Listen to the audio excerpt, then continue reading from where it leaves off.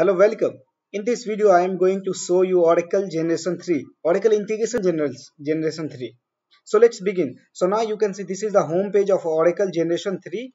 And if we will compare from the Generation 2, here you can see this is the instance of Oracle Generation 3, Oracle Integration Generation 2. So if you will see in the Oracle Integration Generation 3, once you will click on the task, you can see we have various operations. We have various tabs. You can see this is the Visual Builder, Setting, Observation. I will go through all each and every point, right? Once I will click here, it will open VBCS page, right, where we can develop the VBCS. And now same we have in Oracle Generation 2, we have the VBCS, Visual Builder. Now you can see this is the integration where we are going to show create the integration, create the connection and all the same things move inside that the design. So once you will click here in the design, you can see the same integration, connection, lookup, libraries, package, agent, adapters, all these things we have here. And if you will come back here, you can see